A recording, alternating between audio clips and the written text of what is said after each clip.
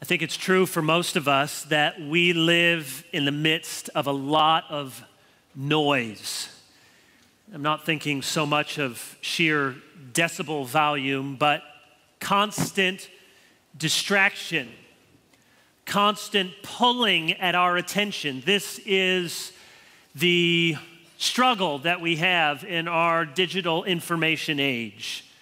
And it's unique to us. Now, it's not that human nature has changed. People have always been sinners. People have always been distracted, prone to wander. But it is unprecedented how much noise we have to deal with. Not ambient noise of cars or trucks or animals, but the digital noise that comes at us, and if we're honest, that we often invite into our lives.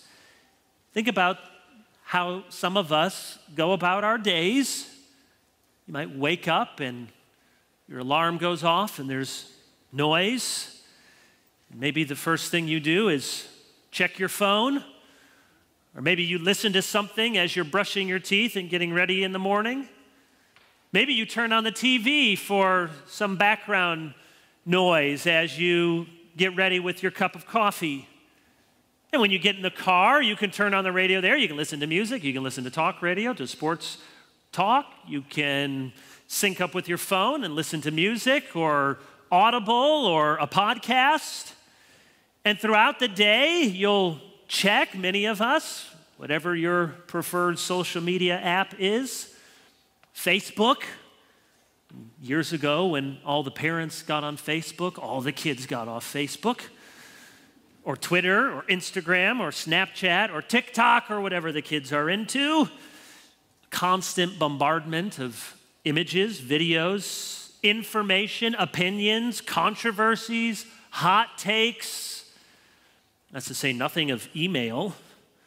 One study of email use in the workplace tracked the anonymous behavior of over 50,000 people in their offices. Half of the users were checking devices like email every 6 minutes or fewer. More than a third were checking email every 3 minutes. The most common average checking time for these people in the office was 1 minute. 2/3 of the users never had so much as an hour of uninterrupted time in the office, and the most common average longest time was only 20 minutes, whether by necessity or what we bring upon ourselves. Of course, it's not all bad. We're grateful for easy, efficient ways to communicate with people, grateful to connect with friends, and I like listening to music and listening to books on Audible and podcasts. Maybe you even go out and you listen to some good sermons.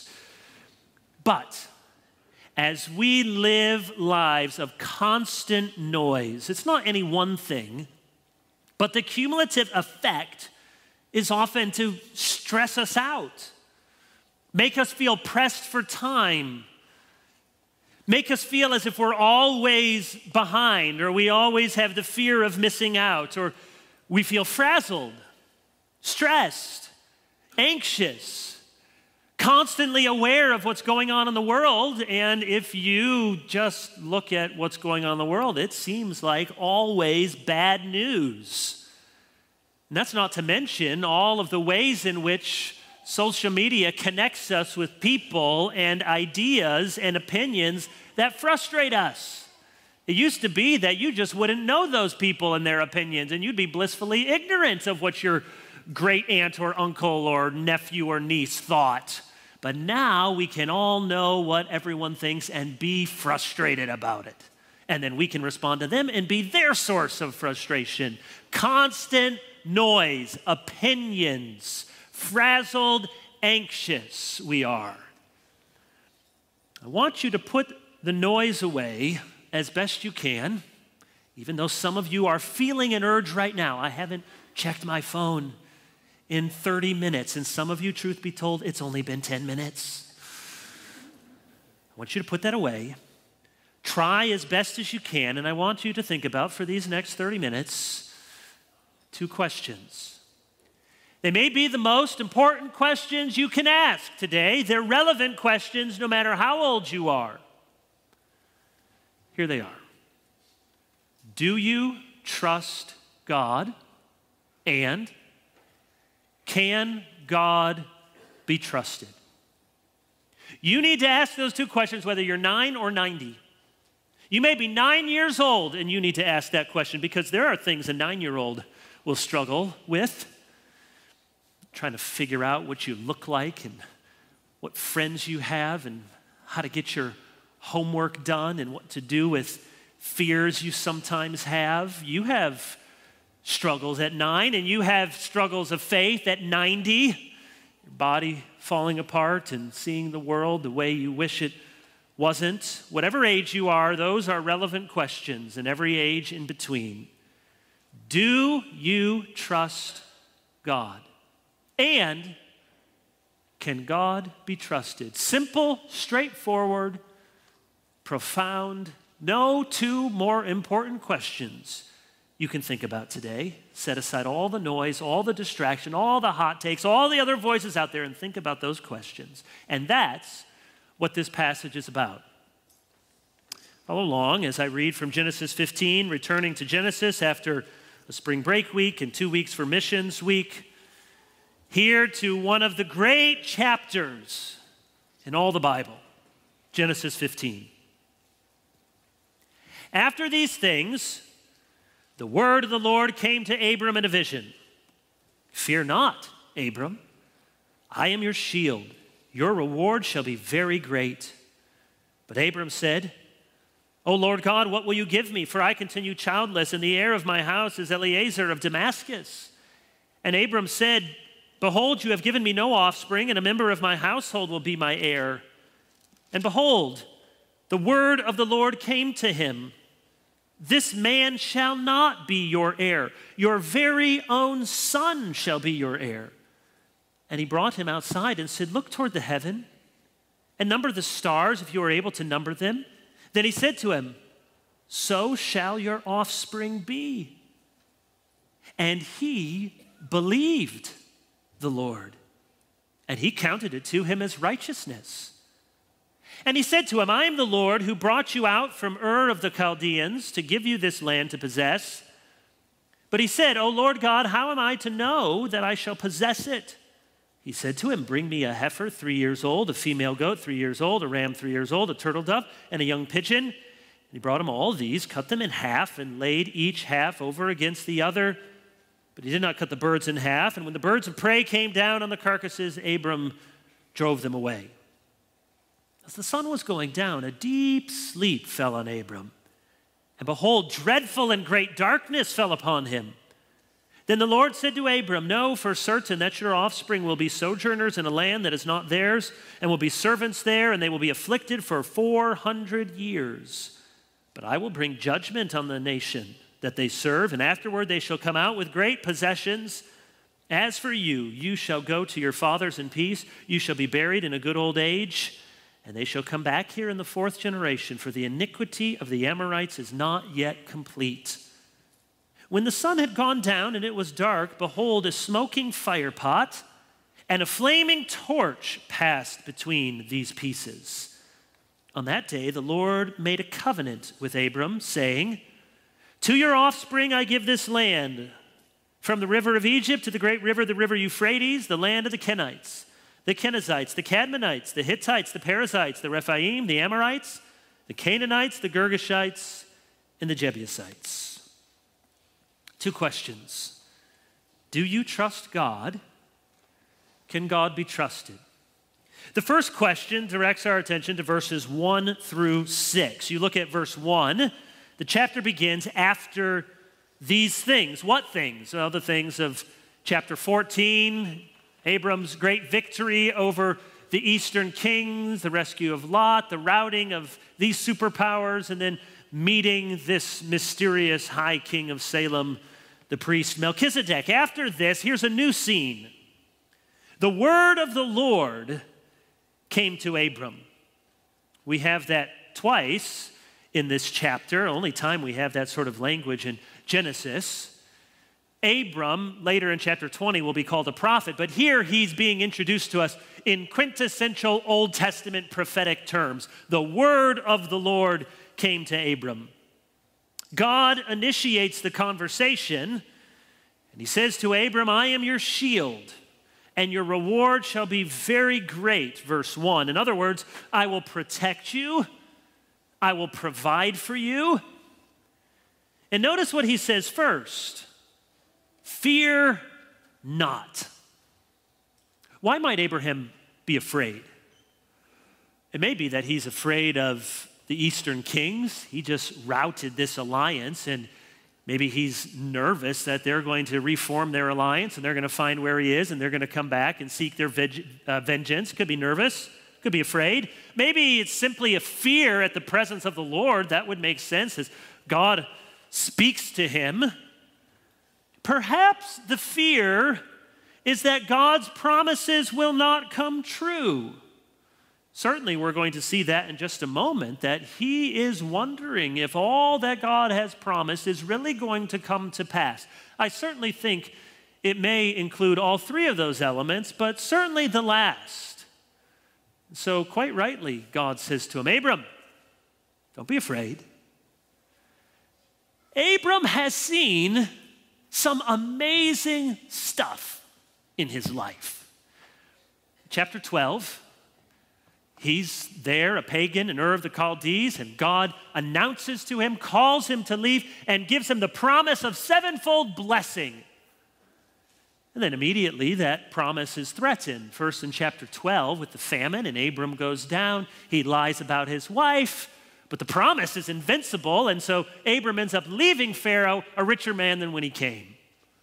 And then the promise is threatened a second time when the herdsmen of Lot and the herdsmen of Abram don't have enough land to dwell in. Now Abram is more honorable. Lot, you pick first. He goes down to Sodom, bad choice. Abram gets the promised land, and at the end he's promised everything in the land, and that his descendants shall be as the dust of the earth.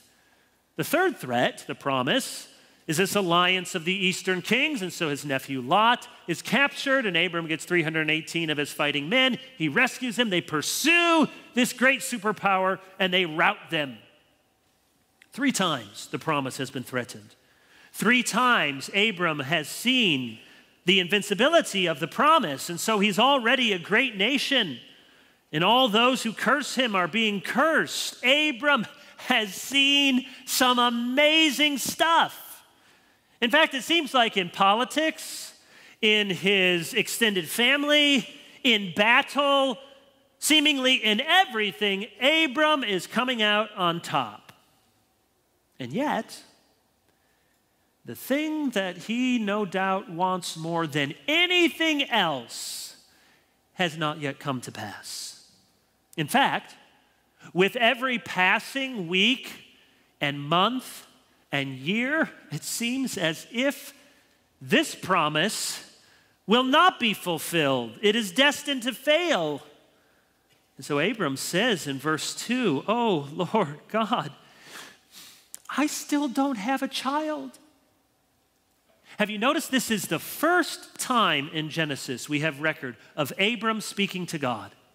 Every other time God's speaking to Abram, but here we have record. Here's the first thing we know that Abram said to God, and we can understand why he might say it.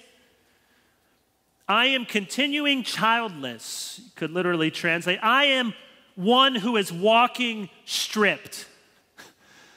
I'm at my wit's end. I'm devastated. I have this servant, Eliezer from Damascus. He probably got this servant when he chased the Eastern kings up to Syria, and this was maybe part of the spoils. He said, this man right here, this foreigner in my midst, Eliezer from Damascus, he's my heir right now. Is this what you had in mind, Lord? Incidentally, some of you know this pain.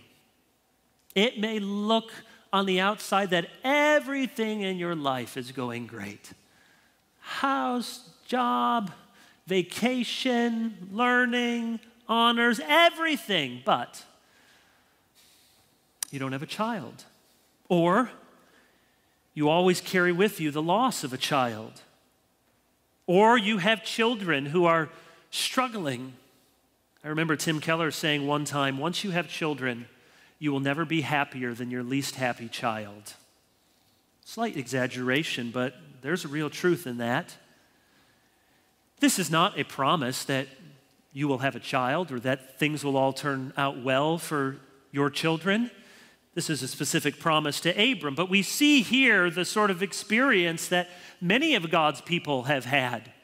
Everything seems to be going amazingly well for Abram, except for his family. God, you promised a child. The one thing nearest and dearest to my heart, and I have Eleazar of Damascus. Is that what you have in mind? And the Lord replies to him, you're right, Abram. That's not what I have in mind. Eleazar will not be your heir. You will have your very own son. In fact, just imagine what this must have been like. Abram presumably in a tent, and the Lord speaking to him says, I want you to go outside. Look up there. Look. Of course, they don't have any of the sky drowned out with city lights, just stars. Abram, I want you to count them. You wonder what Abraham thought, really? Yeah, go ahead, count them. Okay, 1, 2, 3, 4, 5, 6, 7. How long do you want me to count? Keep counting. I can't count them all. That's the point. You see those stars? You can't count all the stars you see up in the sky. So shall your offspring be from your very own flesh and blood. Genesis is a big book about a lot of things, but it is nothing less than the story of promise after promise after promise. I love this line from Gerhardus Voss. God does not begin with working upon the inward psychological states of the patriarchs as though they were subjects for reform, an unbiblical attitude which is unfortunately characteristic of too much of modern religion. He begins by giving them promises. The keynote is not what Abraham has to do for God, but what God will do for Abraham. Then in response to this, the subjective frame of mind that changes the inner and outer life is cultivated. In other words, God doesn't come to the patriarchs and say, I got to clean up your life. I want to first shape something in you. He comes announcing big, bold promises. And this is a real doozy. This is an old man. He's just getting older.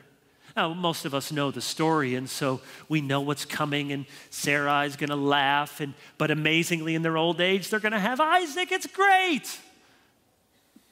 But Abraham wasn't there yet. This was a hard thing the Lord was promising. Not hard for God, of course, but hard for Abram. Be like God coming to me, Kevin, you will run a sub-4-minute mile. Well, my fastest days, I was over a minute away from that. And the last minute, I think, is probably the hardest to shave off. And I'm not getting faster. In fact, by every passing month and year, this seems less and less likely, Lord. It's not like a promise you'll be, have $1 million in the bank and maybe you accrue little by little. We're getting closer. No, each passing year, this seems more and more impossible. You're going to have a child. You might as well say you're going to be the president of the United States. Or that may even be possible. No, you're going to be the Queen of England. Well, how is that going to happen? Even as an old man, Abram, you will have a child. And from you will come a great multitude. And Abram, already an old man and only getting older, hears this from the Lord's mouth. And he says, apparently, I trust you. You can do that for me. You will do that for me. Genesis 15:6 is one of the greatest verses in all the Bible, which is why the Apostle Paul makes so much of it. It's not that this is the first time that Abram has ever believed the promises of God. This is really the story and the posture and the attitude of his life. But here we have it again in specific reference to this promise. And he believed. Believe means to stand firm. The noun form of the verb is used in 2 Kings 18:16 with reference to the pillars or the doorposts of the temple. I will be steadied. I will stand firm. I will be confident. I will be like concrete in your promises. Faith has typically been described as having three elements: notitia, assensus, and fiducia. Knowledge, assent, and trust. So you need to know something, and not just know it, but assent to it. Yep, that's right, that's true. But not just assent to it intellectually, but then the most important element is that fiduciary trust. So Westminster Confession describes it: a receiving and a resting. It is to believe that God with us is also God for us. Yes, God, you will do it. And this faith of Abraham, verse 6, was counted to him as righteousness. Not that the faith was the meritorious cause of his being justified. It's not as if God looks at us and says, well, you have all these bad deeds, but faith is such a really wonderful deed that faith tilts the balance, and if you have faith, that counts enough good work that you'll be justified. No, faith is not the ground, it is not the meritorious cause, it is the instrumental cause. That is, faith is the means by which we acquire this righteousness. To use a homely illustration, faith is not the drink, faith is the straw. Faith is the straw in the drink by which the water comes into your mouth and satiates your thirst. Faith is so valuable because of its object, because it joins us to God. It links us to the promises. So his faith was counted to him. You could translate this Hebrew word, chasab, as credited, counted, reckoned, or to assign value. It's no wonder that Paul relies on this verse in articulating the great doctrine of justification by faith alone. Now, we'll come back tonight, and all of you will come back as well, to James chapter 2, and we'll see that the faith alone justifies, but that faith is never alone, and we'll look at what sort of living faith looks like. But the point that we want to make in verse 6, and that Paul makes in Romans 4:3 and Galatians 3:6, is that Abram was declared righteous by faith before circumcision. That comes in chapter 17. So you can't say that the works of the law contributed in any way to his right standing. You can't say that it was his willingness to sacrifice Isaac. Now, that was a great work, and in a way it revealed what his faith was all about, but you can't say that that work is what forensically made him right with God, because that has not happened yet. No, this faith and this faith alone is the instrument whereby Abram is declared righteous. And so it is for each of us. God makes promises, and insofar as we trust in those promises, God looks at you and he says, that's enough. That's just the sort of person I'm looking for. That's just the sort of life and heart I'm looking for. Not what you've done, not what you've accomplished, what you have received, upon whom you rest. God made all of these great promises to Abram, and his part, as it were, was simply to say, yes. Now, it's no doubt the case that many of you this morning would struggle to believe the promises of God in ways that any human being eventually struggles to believe the promises of God. You look at your life, maybe middle-aged, and you say, this isn't what I thought I was going to be doing or where I'd be at. You look at your children or spouse or lack thereof. Perhaps you've gotten a diagnosis, or someone you love has some frightening medical occurrence, Any of you can have any number of reasons for saying, is this really going to turn out? Does God really know what he's doing? Can I really trust God? Which leads to the second of these dialogues in chapter 15. The first 6 verses show that Abram, yes, he trusted God. Verses 7 through 21 show us, yes, God can be trusted. So we move from the first dialogue to the second. Look at verse 7. I am the Lord who brought you out from Ur of the Chaldeans to give you this land to possess. This is the establishment of a formal covenant with Abram. Verse 7 is, in keeping with many ancient Near Eastern treaties or covenants, the historical prologue. It sets the historical context. What I did for you, I brought you out of Ur. It establishes the parties of the covenant, the Lord God and you. You should hear echoes of the Mosaic covenant that will come later. Think of Exodus chapter 20. I am the Lord your God who brought you out of the land of Egypt. You shall have no other gods before me. There is a prologue to the covenant treaty, and then there are the stipulations, and there are the promises. Abram asks, verse 8, how can I know? I believe, help thou mine unbelief.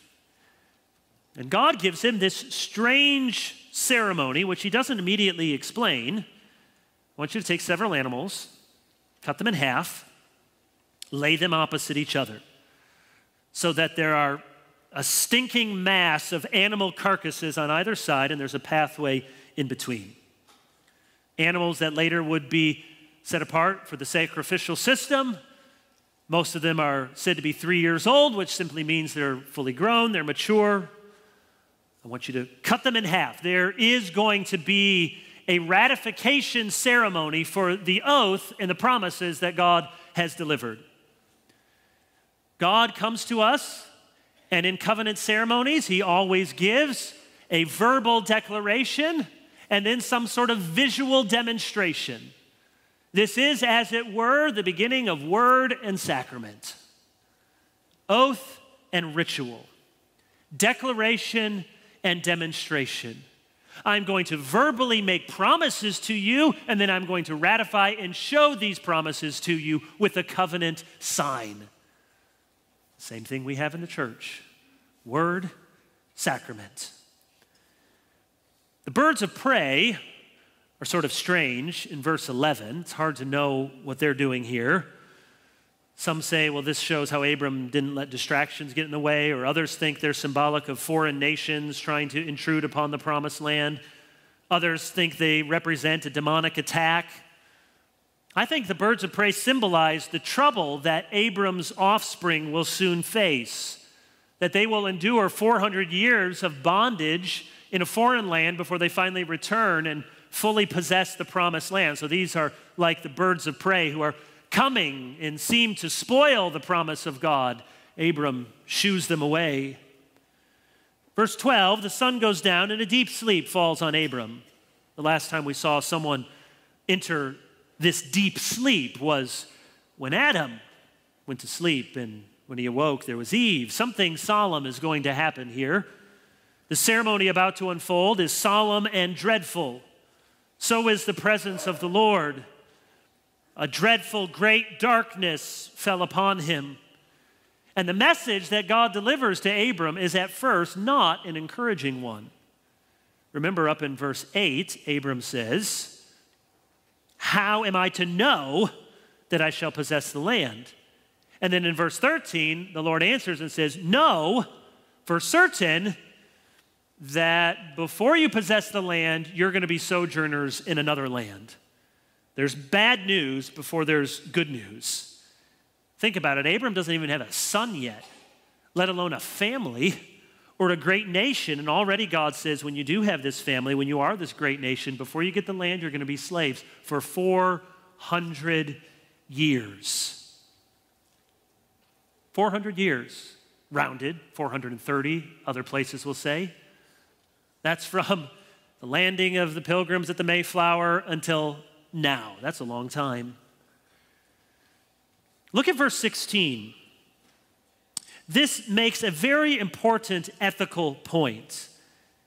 They, your family, shall come back here in the fourth generation, for the iniquity of the Amorites is not yet complete. The Amorites is another word for all of the Canaanite people in the land. You look at verses 19, 20, and 21, and there are 10 people mentioned in the land. Now there's more than 10, but 10 is a number of fullness. It's a way of saying the promised land is filled with these other people, with these Canaanites, with these Amorites. And one of the most difficult ethical questions in the Old Testament has to do with the so-called Canaanite genocide. It's not exactly a genocide, but that's what it's called sometimes. How could God command his people in Joshua to go wipe out all these other people, putting them to the sword, driving them out, and taking their land? Well, here in verse 16 is one of the reasons. God judges nations. God looks upon nations, even those with whom he may not have a formal covenant like he did with Israel. Nevertheless, he looks upon them and he counts their sins. And who knows where the United States of America hangs in the balance with the Lord. He waited 400 years before he drove out the Amorites and gave the land to the Israelites. Why? Because that's how long it took before they deserved what they got. So far from being some capricious tyrant, God actually waited for 4 centuries before his giving of the promised land to the descendants of Abraham would be a just handing over of the land. We come then to this final mysterious paragraph. The Lord makes a covenant, verse 18. Or you could translate, he cuts a covenant. It's probably why we still have the language of somebody cuts you a deal. Cut a covenant. Literally, the covenant was done by cutting the animals and tearing them apart. Later, the covenant of circumcision was the cutting away of the foreskin of male flesh. So you have the animals strewn apart with a pathway in between, and what does Abram see? A smoking oven, a smoking fire pot, and a flaming torch. Well, that should say something to you. Smoke and fire, smoke and fire. This is a theophany, a God appearing. Think of Exodus 13. The Lord led the people by a pillar of cloud by day and a pillar of fire by night. Or Exodus 19 and 20, when God descended upon Mount Sinai with a scene of pyrotechnics, it was chiefly a brilliant display of smoke and fire. This is a vision of God walking through the animals. Why? There's an ancient Hittite covenant ritual which lends some background to this covenant ceremony. It says, if the troops have been beaten by the enemy, they perform a ritual behind the river as follows. They cut through a man, a goat, a puppy, and a little pig. They place half on this side and half on that side, and in front of them they make a gate of wood and stretch a cover over it. And in front of the gate they light fires on this side and on that, and the troops walk right through, and then they come to the river, they sprinkle water over them. There's another one of these documents that says, Abin placed himself under oath to Lim and cut the neck of the sheep, saying, let me so die if I take back that which I have given thee. This was a way in the ancient world of cutting a covenant, of making a promise and then ratifying the promise with this oath-making ceremony. The Old Testament gives us perhaps the clearest indication of what's happening, even though this is 500 years later. It's hard not to see a parallel in Jeremiah chapter 34. Let me read verse 18. And the men who transgressed my covenant and did not keep the terms of the covenant that they made before me, I will make them like the calf that they cut in two and passed between its parts. Did you hear that? Jeremiah 34:18. Says, the men who did not keep my covenant, I will make them like the calf, like the young cow that I torn in two. In other words, as you pass through the animal carcasses on either side. It is to say, may it happen to me should I fail to keep my end of the covenant. May I be torn in two. May I be severed limb from limb if I am not true to my word. If that's what's going on here, notice who does and who doesn't pass through the animals. Not Abram. He doesn't walk through. God does. This is God's unilateral covenant. Yes, there are conditions in a way that Abram must believe the promise, but all Abram has to do is to trust. God is the one making all the promises to Abram, and he walks through fire and smoke. Normally, both parties walk through because both parties are saying, yes, may it be to me. You sign on the dotted line, I sign on the dotted line. Cross my heart and hope to die, stick a needle in my eye, torn apart. But Abram doesn't go through. God is taking full responsibility for the promises. God alone will ensure the realization of these promises. Here's how Meredith Kline puts it. Graphically symbolized by the slain and halved animals, soon to be consumed by the birds of prey, was the curse of death, violent and forsaken. To pass through the way between the rows of severed carcasses was to walk through the valley of the shadow of death. The frightful horror of this death curse was overwhelmingly communicated to Abraham in his experience of the abyss of sleep and the terrors of unnatural darkness. Such was the malediction that the Lord conditionally invoked upon himself. In other words, God says to Abram, may it happen to me, be it ever so severely, if I should fail to keep every word of the promise that I'm giving to you today. Your name shall be great. You shall have your very own heir. You will be a great nation. You will come back in 400 years and you will possess the land. If any one of these words should fall to the ground, null and void, may I be torn apart. It's God's way of saying, you can trust me. You can trust me. Any of you who have had children, and some of you have little children now or grandchildren, or you've almost all had the experience of walking with a child through a crowded city street, or maybe you're hiking through some hilly terrain, and the child of 4 or 5 or 6 is a bit nervous, fearful. Maybe you're crossing a busy road, and the child hesitates. And what do you do as a big brother or sister, grandma, grandpa, mom or dad? You put your hand down. You reach your hand down as if to say, you can trust me. You can trust me. I know where I'm going. I won't let you go. I know how to get to the other side. I know it's fearful for you, but I can see the way and I will get you there. And all the child needs to do is reach up and grab the hand and walk. And believe. Do you trust God? God is saying, you can trust me. Isn't it the case that faith so often involves waiting? God reiterates this promise to Abram, and I bet he would have liked to say, okay, the child is coming. Where are you, Sarah? But if you know Genesis 16, it's not Sarah. He goes to Hagar. Maybe that's what it's going to take. He has to wait and wait and wait.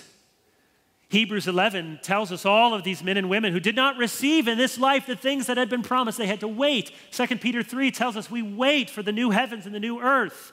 The life of faith for the Christian is the life of waiting. It's not just checking off on an orthodox statement of faith, as critical as that is. It's to grab hold of the hand of God, not just with knowledge, not just with assent, but with trust. To wait. And in the end, we who live on the other side of the cross of Christ, which we will be reminded of again this week, have even more reason to trust. Because as we know in the story of the cross, as righteousness was imputed to Abram by faith, and righteousness reckoned to us by faith, so sin was counted to Christ.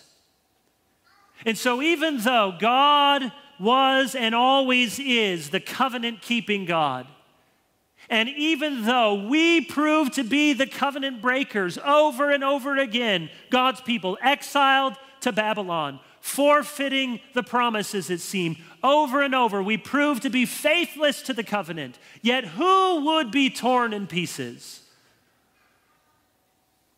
Not Abram, not his descendants, but God's very own son, who would come as a son of Abraham, as a son of David, to bear the curse for God's covenant-breaking children, that he would be pierced through, that he would be torn apart, that his flesh would be the curtain opened for us that we may enter through. Brothers and sisters, we have such great and precious promises. Every reason for confidence and trust.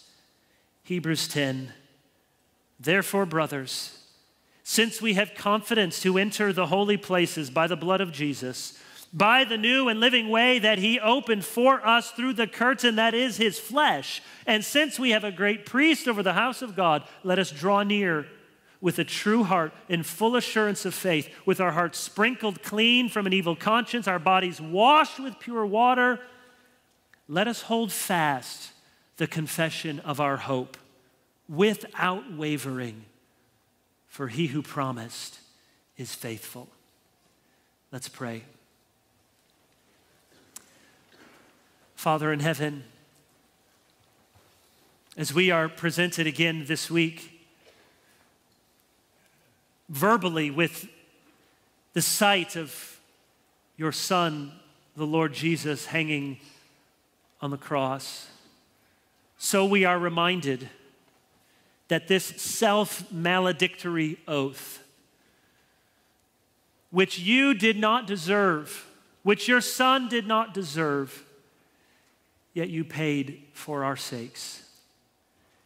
And so as we anticipate the cries of the Galilean pilgrims singing Hosanna, to the chants of the crowd in Jerusalem screaming, crucify him, we can see ourselves numbered among the transgressors, in need of your blood and your sacrifice. By faith, O Lord, give us all that we lack. Count to us all that we are not. We pray in Jesus' name. Amen.